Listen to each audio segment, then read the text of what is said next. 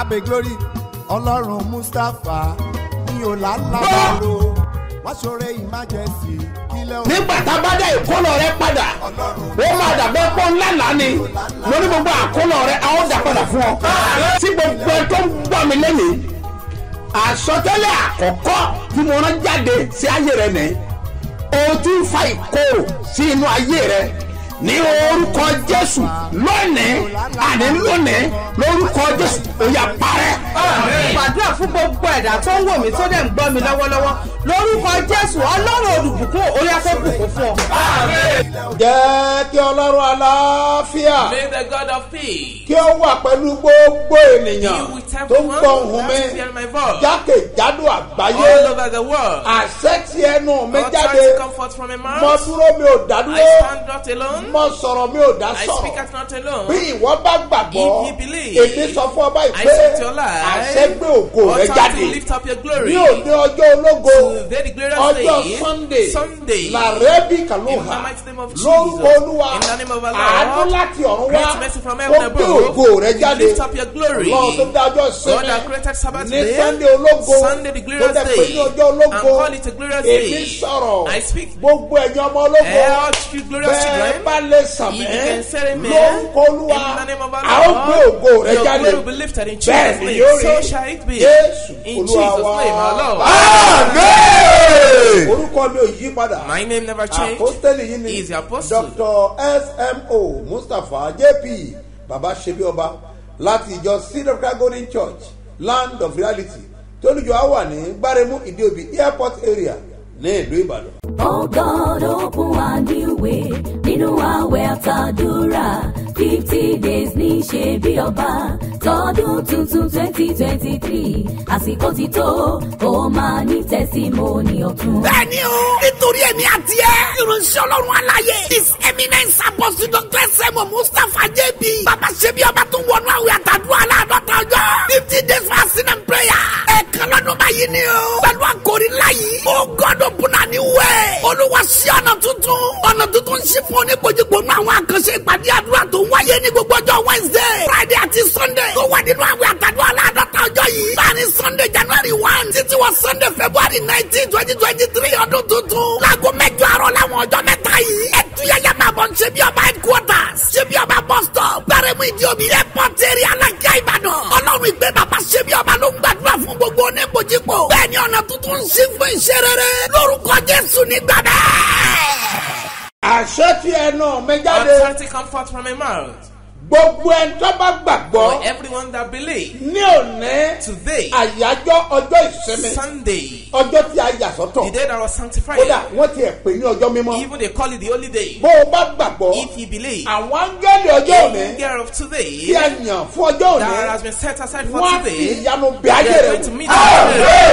ọlọ́run á pa ọ́ lẹ́rìn God ọlọ́run á dùn ọ́ nínú ọlọ́run á jọ ọ́ lójú surprise you. wàá dẹ̀kọ́ ní ayọ̀ Son, Jésù olúwa wa in Jesus' name.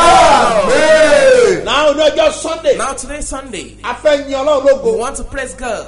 a dẹ̀ fẹ́ gbéga I want to lift up His name. máa kọrin yìí I will sing a praise. wọn náà dẹ̀ kọrin You also you do the same thing over there torí pé yóò ṣe ó because lọ́gbọ̀n He's going to do a great thing for you. a gbọ́dọ̀ yìn lónìí We must praise Him today. wàá wá orin tó dá You look for a good song. èmi náà wá orin tó I also dá will do the same thing here. a ó jọ fi yin We are ọlọ́run going to praise God together. o lè dúró láti You yìn can stand and praise Him. o lè jòkó láti You can yìn sit and praise Him. o lè sùn lẹ̀ You can lie down and praise Him. o lè máa yíra You can be wájú rolling before Him. bọ́bá ṣẹṣẹ fún wọn Yes, how He has done great thing for bọ́ọ̀bá you. wojú wẹ̀yìn If you look back, wọn náà ó rí and you also you're going to see ohun tó ṣe fún all ọ what He has done for wọ́n you. mọ̀ wípé The scripture says, tàbùkún rẹ lọ́kọ́ kan Count òkò your blessings sírò one by one rẹ̀ and calculate wà it. mọ̀ wípé You now know ọlọ́run that kò gbàgbé God rẹ̀ never forgets you. ẹni bá ní Jésù The kò one yọ that has Jesus, ẹni bá ní one Jésù that kò yọ has Jesus should rejoice. ẹni bá ní The one Jésù that has kò Jesus should yọ rejoice. nítorí pé ìyà ìjáyé àwọn Yes, ọlọ́run we are lóko going to praise God èmi today. ó gbé ọwọ́ mi sókè I báyìí will lift up my hands wọn náà now. gbé sókè You also you do the same thing àwọn over ọjọ́ there. kọrin náà We are going to sing ó this yá song together. 1 2 Let's go go. ìmẹ́ Bàrẹ̀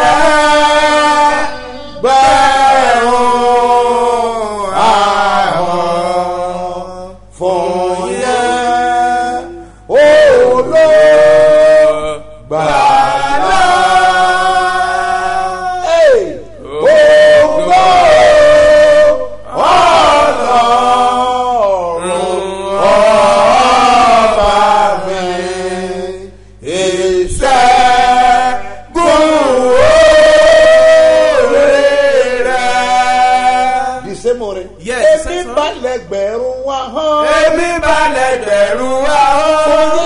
olùgbàlà. Ògo Ọlọ́run ọba mi. Ọlọ́run ọba mi. Ìṣẹ́gun oore rẹ̀. Ìṣẹ́gun oore rẹ̀. Àbí kò ṣeun fún ọ.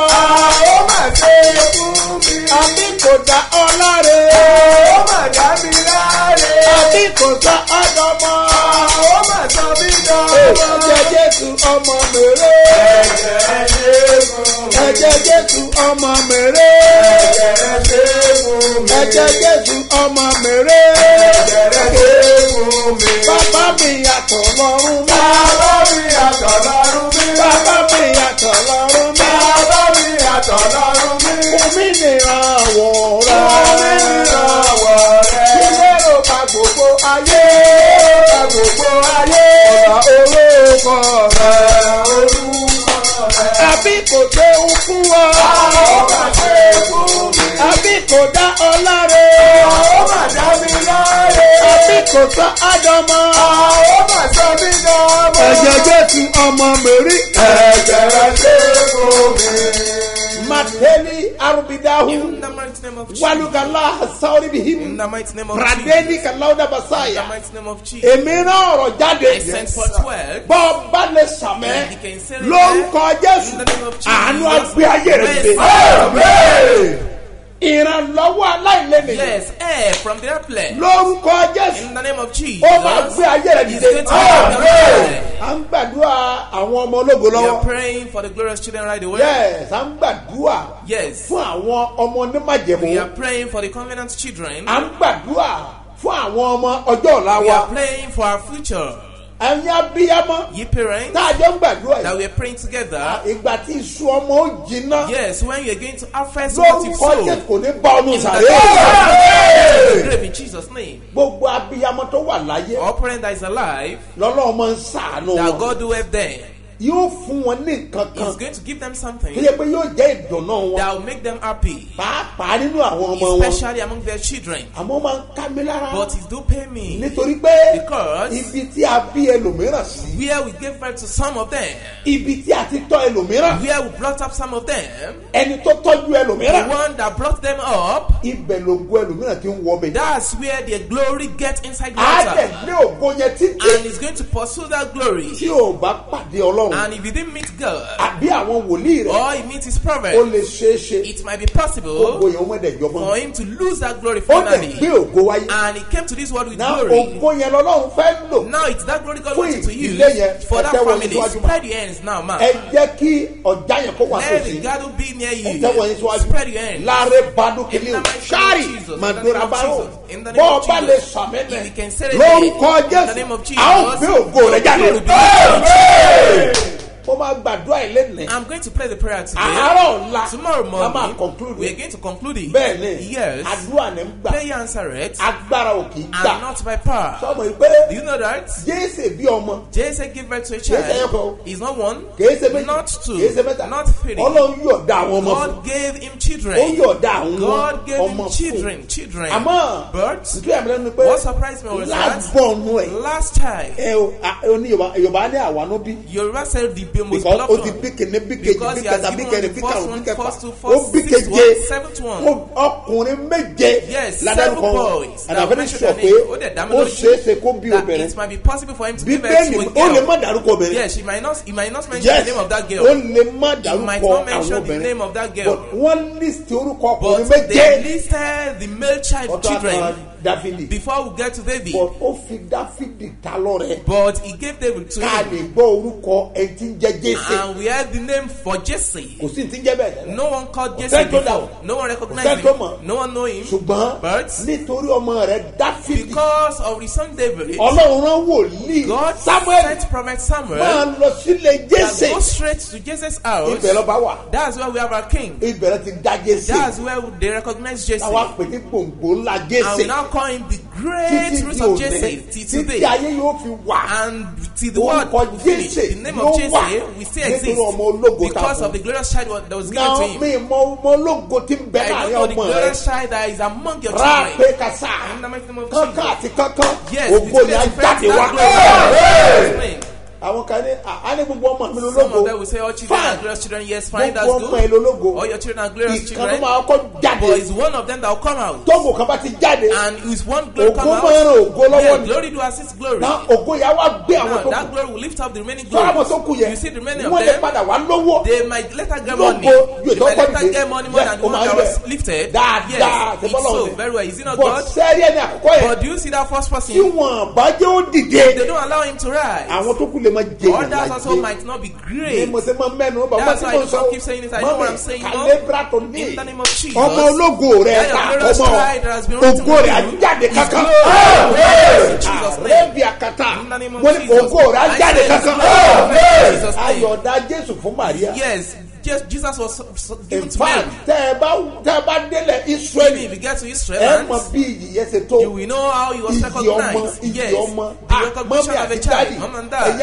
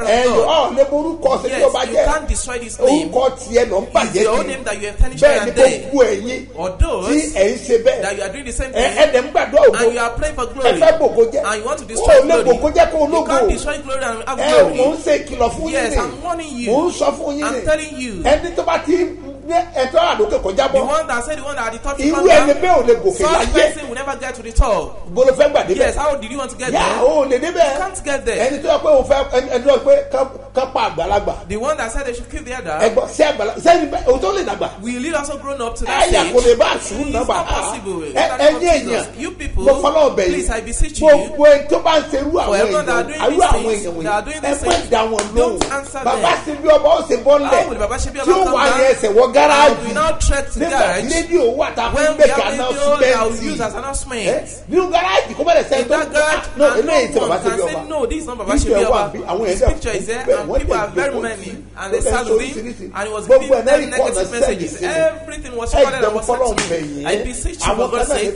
Yes, we have some people on Facebook. They said they are Baba Sebioba. Ẹ lọ sanwó Yes, sọ́pàá go and méjì pay kan. money to Wọ́n one dẹ̀ of fún our lákàtí and they will nọ́mbà give you tí a èso number orúkọ mi that ìkan doesn't bear my Ismaili name. kíní The kan one is ẹ̀dọ̀ lẹ́sọ̀wọ́ síbẹ̀ ìkan náà oríṣiríṣi orúkọ we have a lot of names like that. ẹ̀dẹ̀ lọ́sọ̀wọ́ síbẹ̀. And they're going to pay money into it. ṣé bàbá Sebioba ló ń jẹ bẹ́ẹ̀. If Baba Sebioba is there since you've been alẹ́ pàrọ̀dà yàtọ̀ of Jesus. mo sọ bí orúkọ Olúwa bí Olúwa ti bẹ̀tẹ̀ mi ẹ̀ wá ẹ kó fọ́tò ọmọ ẹ wá àti ọ̀já yẹn ẹ nà síwájú ògùn ọmọ yẹn á jáde.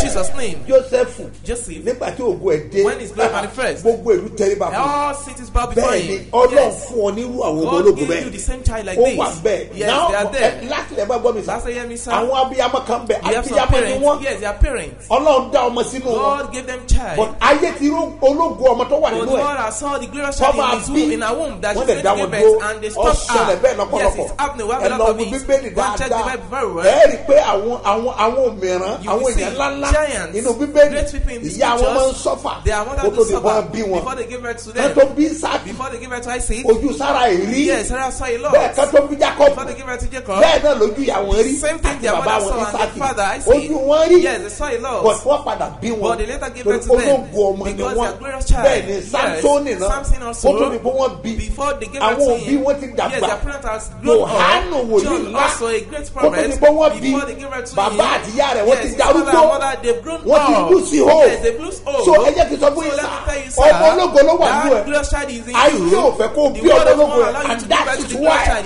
Yes, tó and fi yet sọ́wọ́lé that they pé place wọ́n hand ní jọ́ on him, bí that they will not allow you to give birth to this child. bí ọba wà Wherever you make are, sure pé make sure ọdún that church you lónìí get to church today. a ní àdúrà We gbà have a great fún prayer to àwọn tó pray kojú Olúwa for fún those looking for a the ní fruit of the àdúrà womb. gbà We have a prayer fún to àwọn pray ológun ọmọ for the yẹn glorious child. bẹ́ẹ̀ ni Yes, rákẹ́sẹ̀dẹ̀bà in the name of rọ̀káìdẹ̀bà In the name of wọ́n Jesus. pálásẹ̀ And your terror gbogbo is agbára àti all àṣẹ power and authority. wọ́n dọ̀gùn ẹ̀dúró That stopped your iná glory. máa jó Fire wọn will devour Jesus.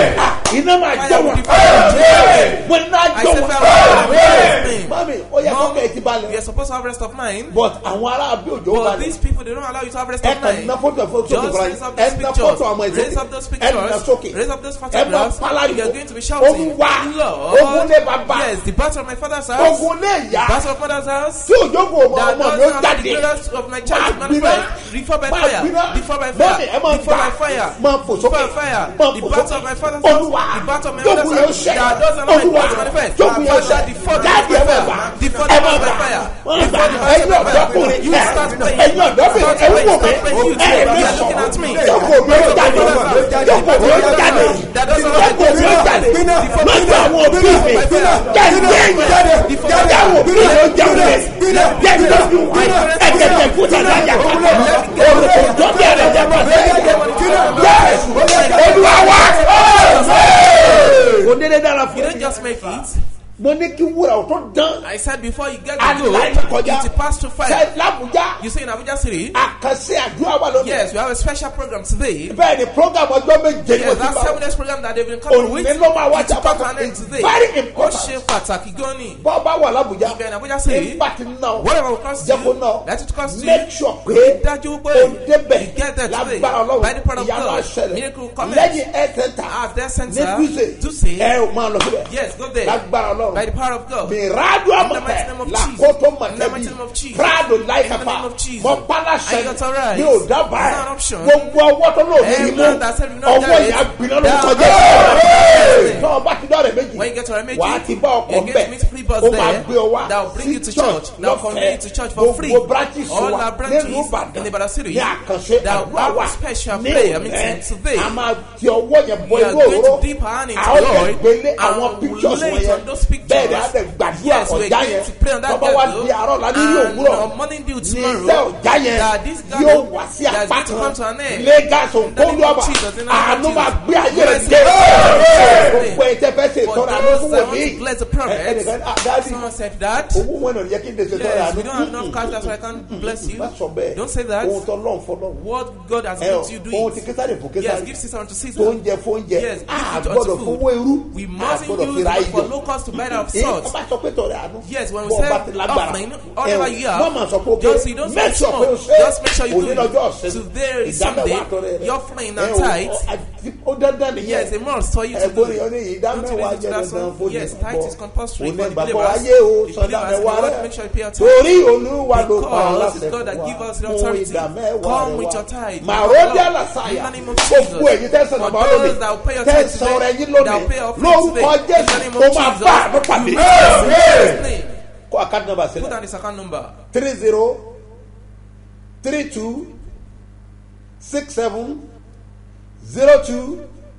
3032670285 gbọ́dọ̀ kan sí. Yes, once again.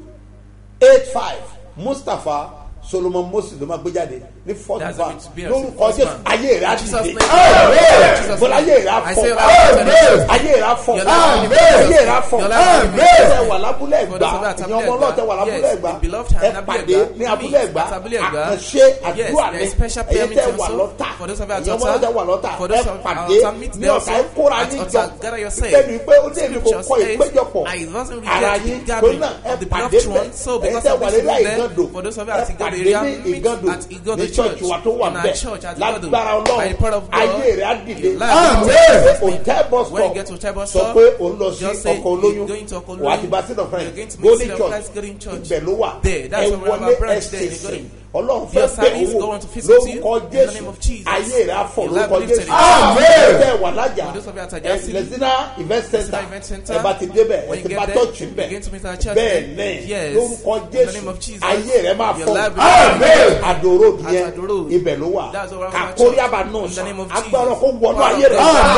ẹ má gbàgbé program tó Don't ṣẹlẹ̀ ní forget the ìkòròdú program that mo sọ happened fún yín ní in thursday I told you on make Thursday sure kó that débẹ̀ make sure you get there láti lọ ṣe in program order to have ní a program àárọ̀ yìí this morning. lórúkọ jésù In the name of ayé Jesus. rẹ̀ á dìde Your life will be lifted. èyí tẹ́ wà ní For those of àṣeéṣe you at Association ẹ make sure pé débẹ̀ make sure you get to àárọ̀ church yóò also. ṣe pàtàkì This morning púpọ̀ is so ẹ important lọ also. gbàdúrà Make sure you go and àdúrà pray. ló ń gbà Pray answer it. agbára ò kì And í not gbà by power. ọlọ́run fẹ́ bẹ̀ God wò wants to visit your ó lè life. fẹ́ fi ọ̀rọ̀ rẹ̀ And ṣe he's ìyanu going to do your ní life a àgbàdo miracle ọjà at ẹ Agbado lọ Ọjà. pàdé mbẹ̀ Go and ẹ lọ meet there gbàdúrà and go and rápé pray. nagasari In the name of Jesus. lè gá mọ́tọ̀dá In the name of Jesus. àánú máa gbé ayé rẹ̀ Yes, dìde ẹ̀yin tẹ́ wà nílọrin Yes, for those of ẹ you at make Ilorin, sure pé dé make program sure you get to ní the program. àárọ̀ yìí Yes, this morning àdúrà also. ló gbàgbára Pray ò and gbà silence and not by Iléṣà power. àti Iléṣà Òṣogbo and Òṣogbo. ẹ gbọ́ mi You sà also you do the same ohun thing here, gbogbo ní sir. àkókò wà fún Everything we have time for lórúkọ it. jésù In the name of àánú á Jesus. gbé ayé rẹ̀ Bless dìde you. ẹ̀yin ọlọ́jọ́ bí òní Birthday celebrant. ẹ̀yin tẹ́ ẹ̀ ṣe For those wedding who have celebrated anniversary your wedding wọ́n anniversary, gbàdúrà fún I yín pray for you in lórúkọ Jesus' jésù name. In the àánú name of àfọ̀ Jesus' láyé name. yín orí rẹ̀ á sọ̀rọ̀ Yes.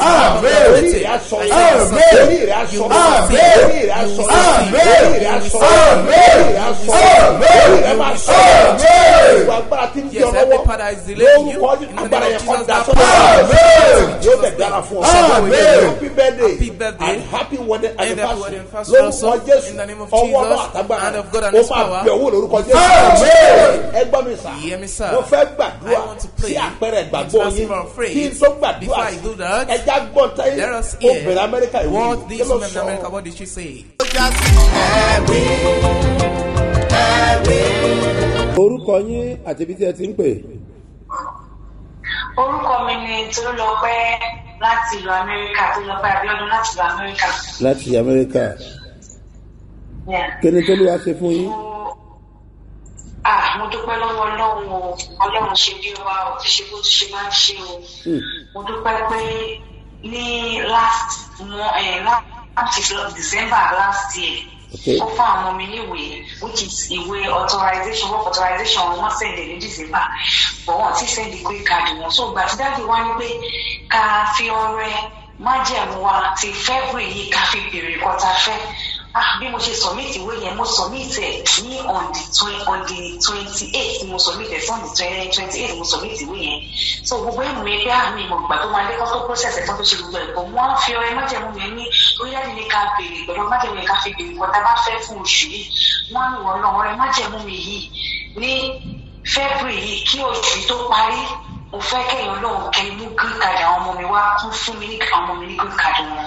kò pé ọ̀sẹ̀ kan tí mo sọ ní ti ìwé ọ̀dọ́ béèrè pé ìwé yẹn náà fi máa approve green card yìí kò pé ọ̀sẹ̀ kan mo sọ ní tẹ̀jọ́ Friday wọ́n approve ẹ̀ níjọ́ Monday. Wonderful.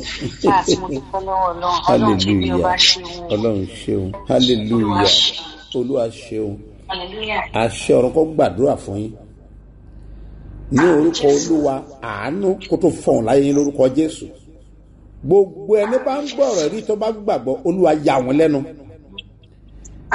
jésù olúwa wa. Àmín.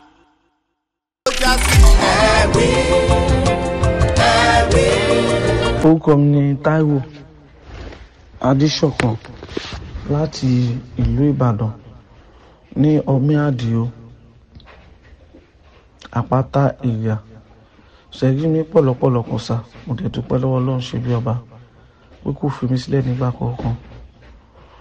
Ẹ̀rí mi ni wípé mo dúpẹ́ lọ́wọ́ Ọlọ́run ṣe bí ọba tó ti ń bá mi rìn àjò mi bọ̀ látọdún tó ti pẹ́ wá sẹ́yìn. Mo dẹ̀ dúpẹ́ lẹ́nu pé mo mọ Ọlọ́run ṣe bí ọba ìyanu ni mò ń gbígbà lójoojúmọ́.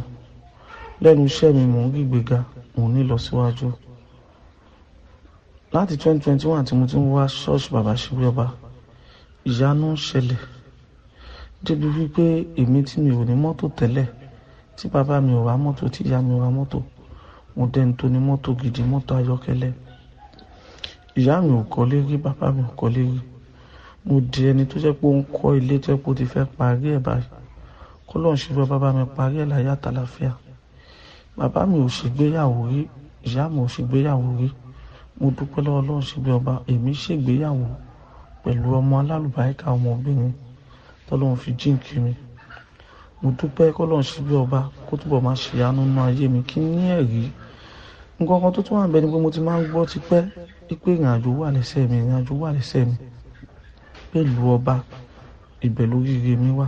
Gẹ́gẹ́ fún ìdánilójú so fọ́tò yẹn ló lè sà nígbà tí èmi àti ìyàwó mi ṣe ìgbéyàwó so fọ́tò èmi àti ẹ̀ náà délé nígbà tí a gbé ọmọ wa dání fọ́tò mọ́tò tí mo sọ fún yín pé mo wà délé and ilé tí mò ń kó lọ tí àmọ́ ń ṣe lọ òní mo sẹ́ndì fídíò ẹ̀ sí yẹn sà sùkẹ́ bá mi bless ẹ̀ láìpẹ́ láì jìnnà kó tó di ọjọ́ birthday yín sà kí n tó kó wọbẹ̀ lágbára Ọlọ́run and lágbára Ọlọ́run ìlú òyìnbó tí wọ́n ń tẹnu mọ́ ẹ̀ kí n ti débẹ̀ sà kó tó di ọjọ́ birthday yín lágbára Ọlọ́run kí wọ́n ti fún mi físà ẹ ṣégun sà.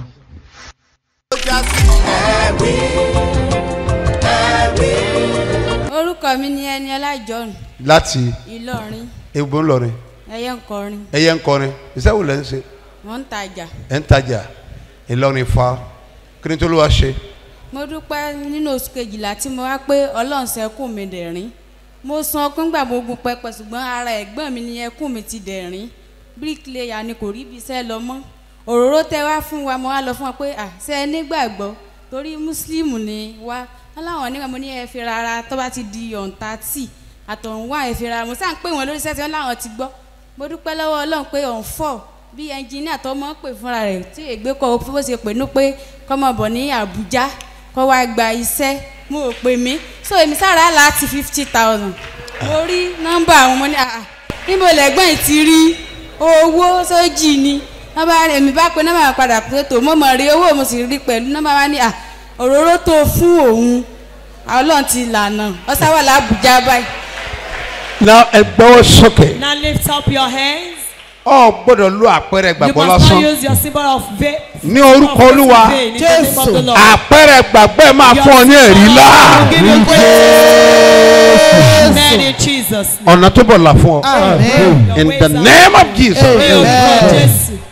Obi. Look here. Iṣẹ́ ńlá ni fún ọ. It's a great task for you. Láti ran ẹnìkan lọ́wọ́. To assist somebody. Gbogbo ẹ̀kọ́ ló wò. Everything is not about money. Ó fún lápẹẹrẹ gbàgbọ́. She gave him a symbol of faith. Ẹlòmíràn wá síbí. Some people are here. A tún mú ẹnìkan dání. They will even come with somebody. Ẹlòmíràn wá síbí. Some people will come here. A tún connect pẹ̀lú ẹlòmíràn lé. Connect with somebody else at home. Bó o ṣe ń ṣe bẹ́ẹ̀. As you are doing so. Tó ń sọ fáwọn èèyàn pé. You are telling people ẹ máa gbọ́ program kẹ́ bọ́. Be listening to the program. Èmi náà sọ fún ìwọ náà. Ní orúkọ Olúwa. In the name of the Lord. Ẹ̀rí tirẹ̀. Your own testimony. Ó máa ṣẹlẹ̀ báyìí. In the name of Jesus.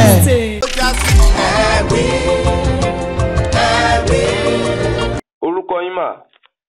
Orúkọ mi ni Blessing Patrick sir. Láti bo. Láti àpáta Ọlọ́ntúmọ̀. Ẹ farabalẹ̀ sọ ntọ́lọ̀ ń ṣe kẹ́ má rush. Yes, sir. Nǹkan ló ń ṣe fún mi ni pé mẹ́mbà àpáta ni mí. Okay. Láti ìgbà tá a wà nínú ọ̀hún.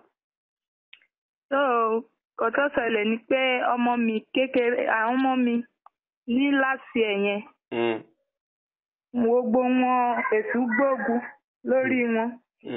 Tó jẹ́ wípé àwọn mẹ́rẹ̀ẹ̀rin bá ṣe ń gbé kọ́ lọ sọ́ọ̀sìtù. Ibi tá a bá gbé kọ́ lọ, wọ́n máa pè wá pé wọ́n ti rọ́ọ̀tì ní ìlọsọ́ọ̀sìtù. So àwọn mẹ́rẹ̀ẹ̀rin wọ́n lè ń gbé wọn káàkiri. Èyí kékeré last born yẹn àwọn ní ṣọ́ọ̀bù níjọ́ kan náà ni nǹkan kò ṣe é. So láti wà ní ṣọ́ọ̀bù ni ọmọ yẹn náà fẹ́ toilet mo lè mú lọ síbi tó máa toilet. Ibi tó bẹ̀rẹ̀ sí tó ní òun toilet báyìí bó ṣe toilet tó ní kò òun dìde kó òun sọ fún mi pé òun ti yàgbẹ́ tó báyìí bó ṣe rélulẹ̀ nìyẹn wá faint. Wọ́n wá di ẹni tí à ń rù káàkiri. Àwọn mẹ́rẹ̀ẹ̀rin ṣàmọ́ ìgbà fúnra wọn. Bẹ́ẹ̀ ni sà. Bóun náà ṣe rí Ṣẹ́gun. Ìyanu Ọlọ́run ni. Tó ìgbà tí ibi tá ń gbé lọ sọ́tù ni àwọn èèyàn ogun gọ́ọ̀sì àwọn èèyàn kọ́kọ́ ń sọ pé àwọn ṣọ́ọ̀ṣì tá ń tójú bọ̀ kiri ibẹ̀ ni àwọn irú nǹkan bẹ́ẹ̀ yẹn ti ń ṣẹlẹ̀ orúkálùkù ń sọ oríṣiríṣi tàlmọ́níà. Ọlọ́run ṣe bí ọba ó sáà ń gbọ́ tó bá jẹ́ nítòótọ́ ló ń pè yín. Tí mi sí ìjọyà ṣé iṣẹ́ àṣepé lórí àwọn ọmọ mi o. Má jẹ́ kí n gbé kọ̀ọ̀kan nú wọn sí. Jẹ́ kí wọ́n bọ́ nínú ogun tí ayé fi wá sí yìí o. Ọlọ́run ṣe ìyanu ẹ̀ pẹ̀lú bá ṣe náwó dádì wọn ta ọ̀kadà wọn gbogbo nǹkan lọ sí i. Ibùdó àgbà odidi oṣù méjì náà fi tẹnu nìyẹn. Ibi tá à ń kó wọn káàkiri lọ́sítù kò sódì sí kejì. Báwo wà ní kọ̀ǹdíṣàn wọn báyìí? Àwọn ti wà òkè Ọlọ́run ti ṣe ìyanu ẹ̀ lórí ayé wọn. Àìsàn ò ṣe kankan mọ́? Àìsàn ò ṣe kankan mọ́. Ibù lánàá yìí bí mo ṣe lọ sí ṣọ́ọ̀bù. Dáàdì wọn ló kó wọn láti skul wá sílé nǹkan kò ṣe wọ́n. Ara wọn ṣàtìyá. Bẹ́ẹ̀ ni ṣàgbà tí màá tún wá dé lánàá. Wọ́n tún wá ní èyí second to the first born. Pé ó tún faint lánàá. Tí gbogbo ará àdúgbò tí wọ́n ró mi lé lórí. Kí wàá lẹ lò fún? Akérèkọrò bàbá ṣe bí ọba tó pé fún wa. Ìyá ìfarabalẹ̀ ẹ dá akérèkọrò mọ̀. Bẹ́ẹ̀ ni sà. Bó o lẹ ṣe lò fún? Mo ní kó lanu ẹ̀ gbà tí mo dé táwọn èèyàn ní kí n lọ ṣe nǹkan blood tonic nǹkan kan fún wọn. Mo wá ní pé mi ní nǹkan tí mo gbọ́kànlé pé kò sí nǹkan tó máa ṣe. Mo ní ó wà ní kò lè ní wá mọ́. Ẹ lọ gbé akérèkọrò jáde ẹ̀dẹ̀ búlù. Bẹ́ẹ̀ ni sà. Ìgbà tẹ́ ẹ̀ búlù kí ló ṣẹlẹ̀ sọ́mọ yẹn? Mo ní kó lanu ó sì lanu mọ́ fún mu. Bí mo ṣe fún mu mọ́lẹ̀ fi ṣe cross síwájú orí ẹ̀.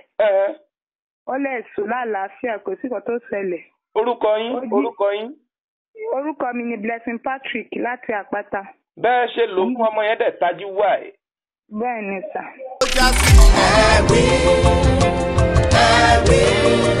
Àṣẹ ti ẹnu mi jáde. Authority comes forth from my mouth. Gbogbo agbára tó ń dí ẹ̀yẹ lọ́wọ́. Every power that is hindering your testimony. Àlìgàrókò sọ̀dà. In the mighty name of Jesus. Agbára tó ń dí ẹ̀yẹ ọmọ rẹ lọ́wọ́. Lórúkọ Jésù. Agbára yẹn wọlé. Àlìhíndà bùkàfà. Lórúkọ Jésù. Agbára yẹn wọlé. Ọ̀yà wọlé.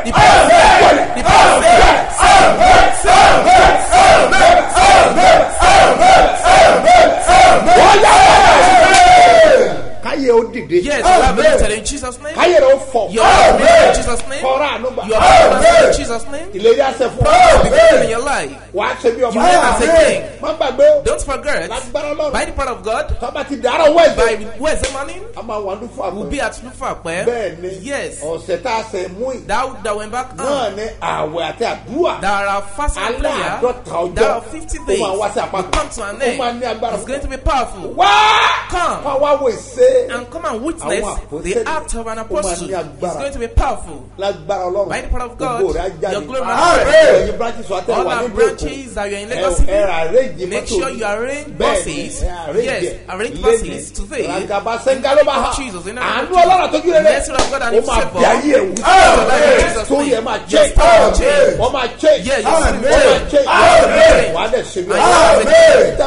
For those of us at Akute, don't forget that. I announce it for your pastor that there is special prayer that we have today.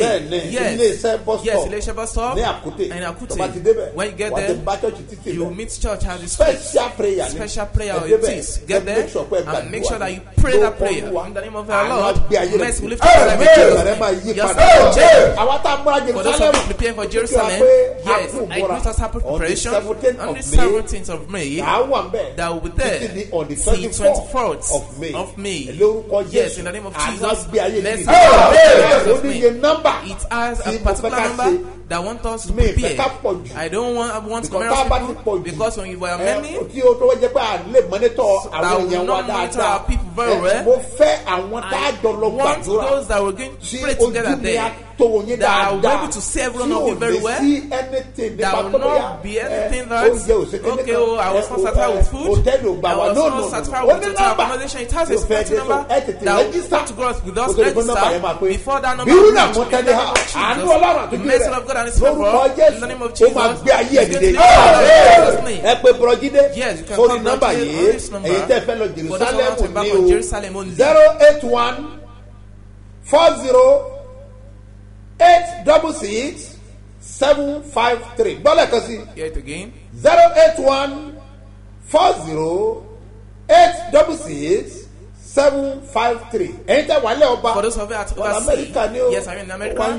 You're in Europe, London, anywhere you find yourself. Yes, overseas. Put down this number. Plus 44 77 400 66 425. Hear it once again. Plus 44 77 400 66 425. Brogbenga ekpe won raga bodege ni gadu abaha lórúkọ Jésù ayé rẹ máa fọ́ yóò lè dára fún ọ gbàgbé o mo ti sọ lánàá pé ọjọ́ kẹrìnlá tí í ṣe ọjọ́ Tuesday ọ̀túnla gbogbo ènìyàn pátápátá ọkọ àtìyàwó ẹ máa bọ̀ kí la fẹ́ ṣe number one àádáwà lẹ́kọ̀ọ́ àgbàdúrà mo dẹ̀ fẹ́ fún ènìyàn mẹ́ta ìdílé mẹ́ta ní ẹ̀bùn tó ọba ti ń wọlé ẹgbà tíkẹ́ẹ̀tì yìí tó ọba ti ń wọlé ẹgbà tíkẹ́ẹ̀tì yìí ọ̀fẹ́ tíkẹ́ẹ̀tì ẹnìkan ò ní gbowó tíkẹ́ẹ̀tì lọ́wọ́ ẹ̀ tó ọba ti ń wọlé gba tíkẹ́ẹ̀tì ẹ̀ ní ẹ̀kọ́tà ibẹ̀ ni ó ti wáyé bá a bá ti wá wà nílẹ̀ tá a bá fẹ́ parí program